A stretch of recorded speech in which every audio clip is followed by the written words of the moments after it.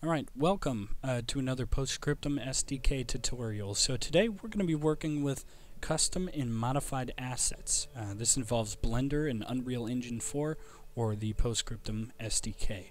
So some of the things you'll learn is how to correctly export an asset from the SDK, how to import the asset into Blender for modifications, and then of course how to export the asset out of Blender into the SDK correctly. Especially with like skeletal meshes and anything involving bones. If you don't do this correctly, you'll have some issues and errors in Unreal once you import them, and we want to avoid that. So, here we go. Okay, so now we're in Unreal here, more specifically the Scriptum SDK launched from Unreal. And what we're going to do is we're going to look for an asset to export and then import into Blender. So we're going to start with something with bones, so a skeletal mesh. So we're going to type in SDK after clicking on the content folder here, underscore, we'll just do US, and let's see what we have. So we can take any of these for this example. Let's just take the medic here. Well, we could even pull it up, make sure it's exactly what we want. Take a look in the viewport. Okay, yep, that's the one we want. And also take a note of the materials just in case if you're adding patches or doing anything related to materials, you're going to want to find those in the content browser. The purpose of this tutorial, we're just going to show you how to export, make a minor modification to maybe the mesh in Blender and then export it out. Okay, so that's the one we want. We're going to right click, we're going to find Asset Actions, and we're going to export that. Okay. So where are we going to export it? Just for this, I'm going to do it to my desktop. So right there. Okay, so it's going to pop up with a little screen. All of these are okay. You shouldn't have to mess with anything here. Export there. Okay, and let's check our desktop here. Yes, looks like our 4th Infantry Medic has been exported successfully. So now let's load up Blender. Okay, so right now we're in the default scene. We're just going to get rid of everything because it's very important once we export it. So I'm going to go to import FXB. Let's find it on the desktop here, and boom, there it is. So all of these settings are good for the import. Okay, so it's going to look a little crazy here at first. That's okay because this is how the devs did their bones right here. When you're working on it, it's perfectly okay to hit H and hide that while you're working on the model because you don't want to mess with the bones at all. But let's take a look at the world viewer here for a second. And let's take a look at what's going on. So immediately I can tell that Blender has parented things that shouldn't be parented. So we're actually going to click on the bones or the root. You can click on it in either the 3D viewer or the world viewer. We're going to hit Alt-P and we're going to clear but keep transformation. So we're clearing the parents because Unreal is not going to like that once we import it. So now we can safely work on this project here and modify whatever we want. Typically what a lot of people are going to be doing is importing these in, finding a new spot, like taking this geometry here and maybe assigning a whole new material so they could put their units patch on. One more thing while we're in Blender I do want to note is, let's say you wanted to bring in multiple FXBs in here to work on them at the same time. So Blender's going to do some weird stuff. So let's go import again. Let's just import the same thing. FXB, desktop, all the way down. Okay, so yeah, it renamed the root to root 001. So let's say I didn't want to work on the original one anymore, but I did want to export the second one that I brought in. Now that the root name is changed, Unreal's not going to like that. So before I export my second one that I've been working on, I have to make sure that this is root. And then it obviously we'll change the other one to root 001. just to make sure these FXBs do not get mixed up, I'm just control Zing there, is make a new collection. And we're just gonna grab all of this, put it in collection 1, collapse. We're gonna make a new collection, and that is where we're gonna bring in the second FXB. So a lot of times when you're working on vehicles and stuff, you bring people in for scale, and that's when things can get really messy. There we go. So now we can just hide that collection, make sure the one we want to export has the parent cleared, which it does now. Just to double check, we can hit Alt-P, clear.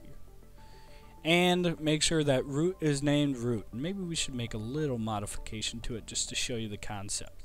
So I'm going to go into here. Let's just get rid of this. So all I did was hovered my mouse over the geometry and hit L for linked. It should grab, because this is actually a separate piece of geometry that they basically put a different material on that, so they can assign the actual patch image to it. So we're just gonna get rid of that. Boop. Okay. Minor modification. And then we're gonna go back out into object mode here. Grab everything. Make sure you're not grabbing the other FXB, but everything in collection 1 is good. We're going to go to the export menu here, and we're going to export it as an FXB. So this is the one you want to pay attention to. Obviously, you want to hit selected objects. You shouldn't have to mess with this too much. And more importantly, let's go to armature. You want to get rid of add leaf bones. That little guy will mess up a couple of things. And ultimately, when you're importing this back into Unreal, you should have 0 errors. Okay? So I'm just going to add some more to this so we know it's different. Modded.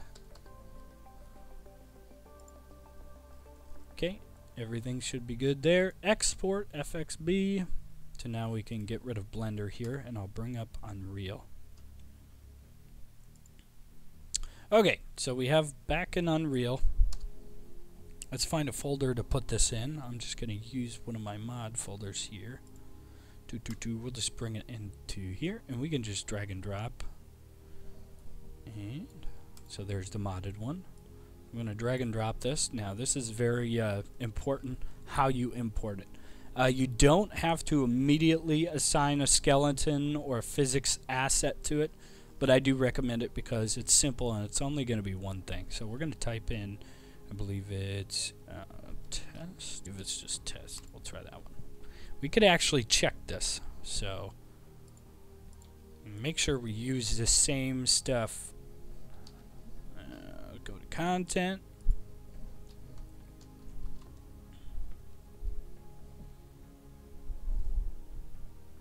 Okay, and I know we selected the medic, so we could double click this, take a look at the skeleton. Yep, and they're using the Test US Soldier Skeleton version 3, which I believe everything basically uses that.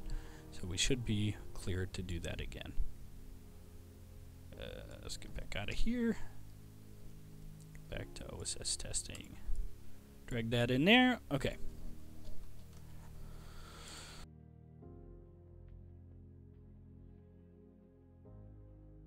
And I believe it's physics 1.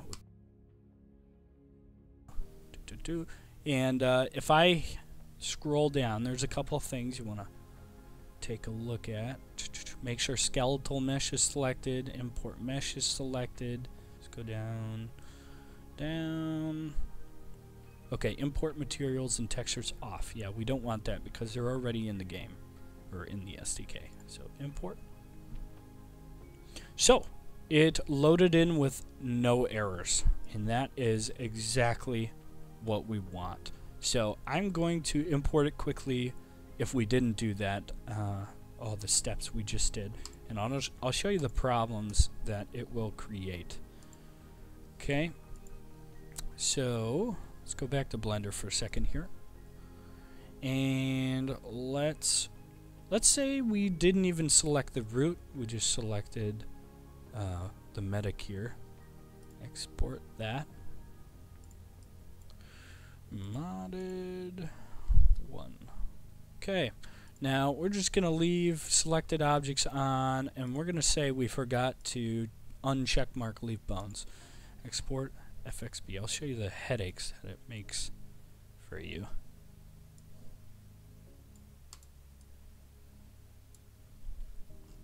Okay, so immediately it recognizes that it's not a skeletal mesh anymore, or you gotta do some funky things. We'll try and force it, and we'll see what happens.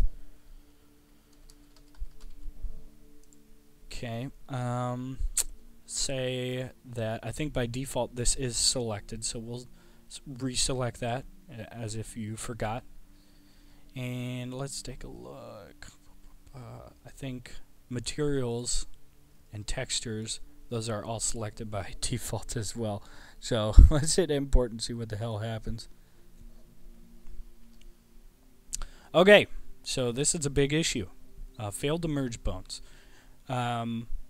This means that it can't find the root because we didn't. Either it couldn't find the root or it was named root 001, what have you. And this really confuses it because it's very important that we keep the structure of the files as we bring them back in. Now, if I hit yes to this, it's going to want to regenerate the skeleton, therefore modifying all of the animation data, which is a headache, and you definitely don't want to do. If you see this error or any error, you did something wrong. There's something wrong. And you don't want any errors, so I'm going to hit cancel. It says yes, blah, blah, blah.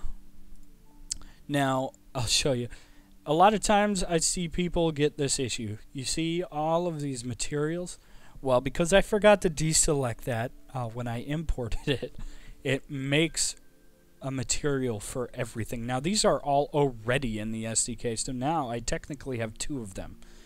And yeah, it gets really, really messy. So you basically have to end up deleting these anyways. So I'm going to get rid of them now. And so I'm just going to get rid of modded 1. We're going to import the correct modded one. Make sure all our settings are good. So skeleton is test. Boop. And we're going to not create a physics asset because we're going to be using the one already created. Bloop. See here, make sure none of those materials are selected there, and then import. Yeah, so it should be all pre-packaged.